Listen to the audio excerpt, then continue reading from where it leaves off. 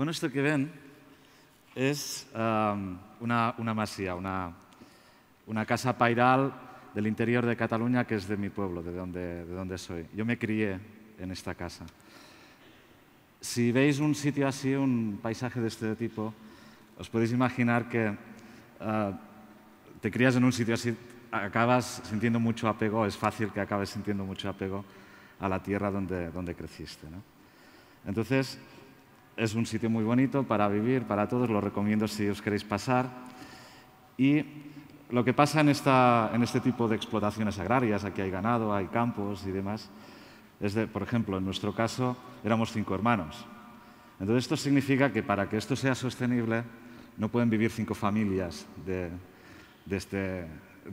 una explotación de este tipo. Entonces, lo que ha sucedido durante muchos años, no solo en Cataluña, sino en muchas otras partes del mundo, es que la gente pues, es decir, uno continuaba con la explotación y los demás tenían que buscarse la vida, ¿no? Esto creaba la migración en busca de oportunidades en las ciudades, en otros continentes. En la época que me ha tocado vivir a mí, es decir, a finales del siglo pasado, en el terreno de las oportunidades, pues bueno, también me fui a la ciudad, a otros continentes también, pero aparecían nuevas oportunidades, en este caso de la mano de las tecnologías, ¿no? Entonces, pues yo era un poco friki y demás, estaba también con los spectrums que me estaban hablando en esperanto, la parte me gustaron y eso me dio un trabajo. Y gracias a esto, pues la globalización y estas cosas, que no siempre tienen cosas buenas o cosas malas, hay de todo, lo que me permitió es pues, que trabajando para una empresa americana pudiera volver a la zona donde me sentía pegado. Es decir, me construí una casa, ven al fondo la casa de mis padres, y conseguía pues, trabajar y hacerme una casa nueva en la misma zona, ¿no? Con un trabajo, me la construí y demás. Fíjense la cara de tonto que se me debía quedar, porque esto se hizo en los años 90, porque al cabo de poco y de la mano también de la tecnología y todo esto, pues surgió Internet, ¿no? Y Internet entró con tanta fuerza en todas nuestras vidas, no solamente en la mía por el tema de trabajo en área tecnológica, sino en la de cualquiera de los que estáis en esta sala, que Internet es imprescindible para trabajar, para vivir, para cualquier cosa. ¿Y qué pasaba? Que en estas zonas rurales no había Internet. Es un problema muy común, ¿no? Entonces, había que buscarse soluciones. Se me quedaba una cara de tonto, entonces la casa no sirve para nada, tienes que volver a emigrar, ¿no? Entonces, buscando soluciones, había los Community Wireless con una serie de ideas. Los frikis ya sabéis cómo somos, nos tendemos a juntar, a compartir ideas y con latas de conserva, hackeando cacharros y demás, conseguíamos hacer comunicaciones de muchos kilómetros en tanto en cuanto tengamos línea de visión.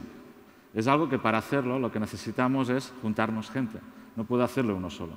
Es decir, yo desde mi casa tengo que hacer una comunicación a la ciudad, donde sea que haya Internet, y de esta forma me la traigo. Es ya un acto colectivo, ¿no? Requiere organización, con lo cual además haces amigos. Por eso había las Community Wireless. Y esto lo fuimos haciendo a gran escala y cada vez que estábamos montando antenas nos los pasamos bomba. Esto es lo que llevamos 10 años ya casi haciendo esto. Y esta es la red que poco a poco se fue construyendo. Identificáis, he cogido esta zona porque es donde hay más densidad, pero hay en otras zonas también de la península haciendo esto. Y veis lo que hemos hecho. Es decir, somos 18.000 hogares, ahora más o menos conectados, siempre creciendo, poco a poco, es muy laborioso, no es un boom. Y 30.000 kilómetros de red. Comparado con los teleoperadores tradicionales, eso es nada, con los millones de clientes que tienen, pero nos hace sentir muy orgullosos. Primera lección de todo esto, es decir, y un poco parafraseando a Obama, el yes we can, ¿no?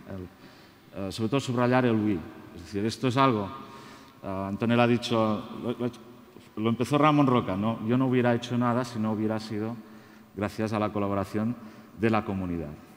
¿De acuerdo? Sigamos. Hemos hecho una infraestructura de red importante.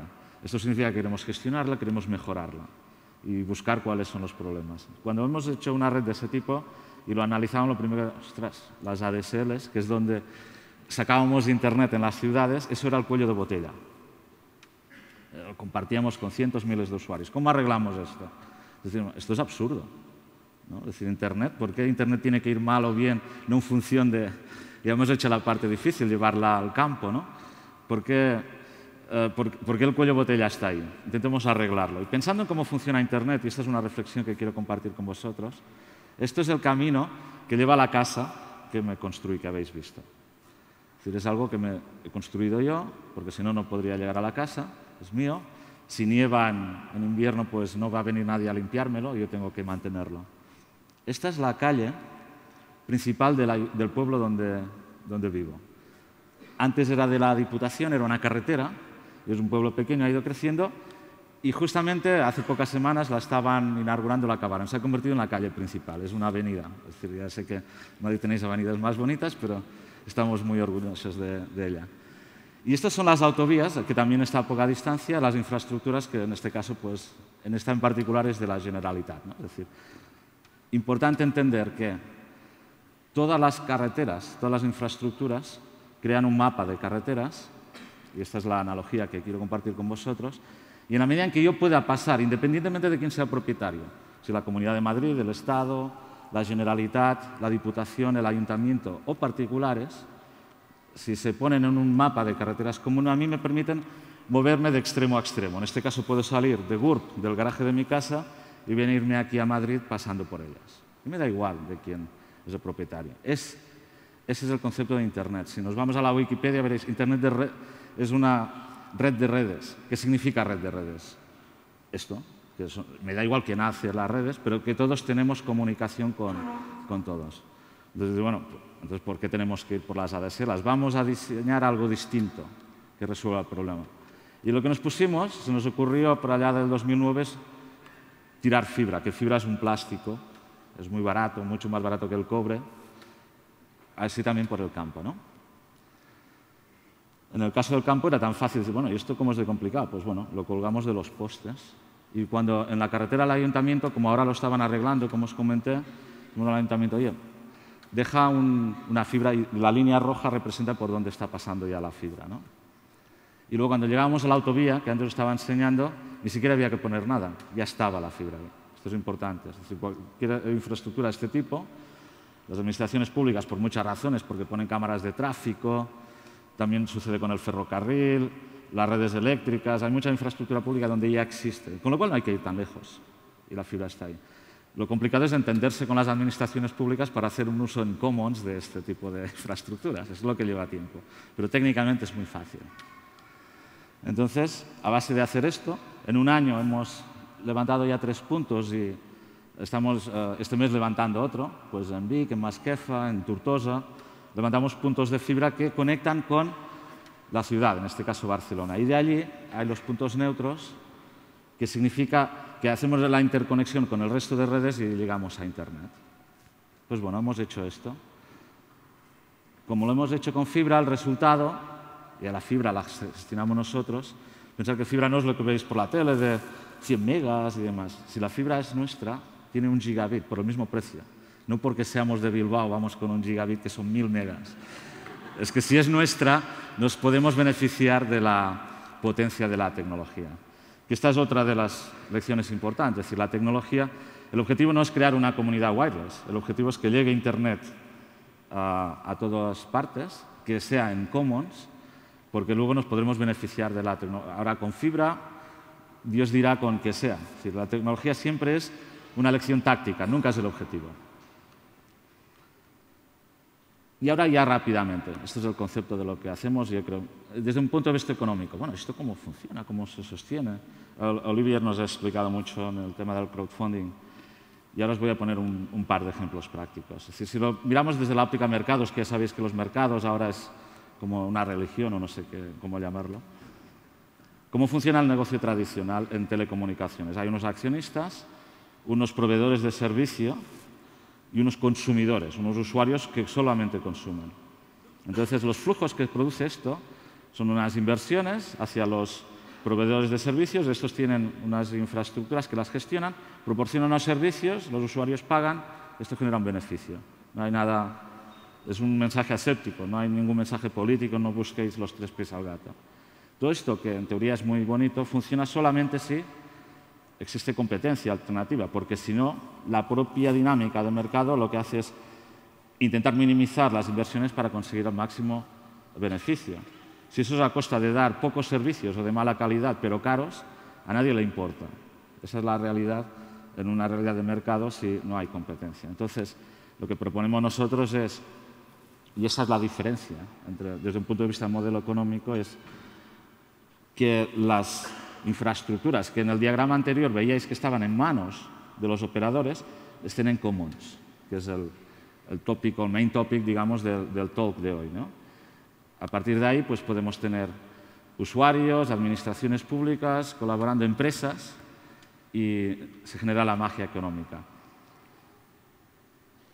He puesto un recorte que hace un par de semanas salió en la prensa local, es decir, fijaros que lo que sucede con lo que antes os estaba explicando, en el caso de nuestra comarca, pues de que chavales que acaban de salir de la universidad hacen su trabajo en base a los servicios que proporcionan esta red. Fijaros, todo lo contrario que hacen los operadores tradicionales, que es usar la red, digamos, para marcar ellos los precios. Pues esa gente vive de los servicios. Y lo importante es que los proveedores de servicios de Internet vivan de esto, no vivan de controlar las infraestructuras. Entonces, esto crea trabajo, esto es potente, esto es eficiente, esto es un modelo económico, no es y funciona con reglas de mercado también. Sigamos ya por finalizar, porque lo que nos interesa es que esto lo pueda hacer, llevamos años haciéndolo, bueno, a base de errores, de hacer las cosas bien, mal. Creemos, todo esto es muy bonito, pero ¿cómo lo hacemos? Es la gran pregunta, ¿no? Y intentamos describir una metodología alrededor de esto, que consiste en hacer ciclos cortos que funcionen, que si lo representamos en un Gantt, digamos así, en una gráfica horizontal, primero nos pongamos de acuerdo que lo que vamos a hacer es una infraestructura en commons. 3 meses, cuando ya estamos ejecutando, no tenemos que discutir sobre quién maneja la propiedad o cómo funciona. Tiene que estar claro desde un principio.